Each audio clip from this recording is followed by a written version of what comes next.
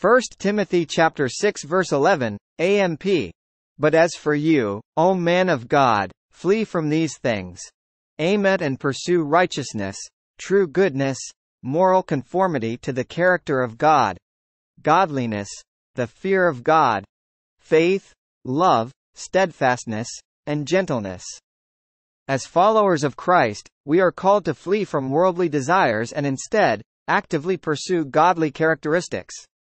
Pursuing righteousness means constantly seeking to do what is right in the eyes of God. Pursuing godliness involves living a life that reflects the character and nature of God.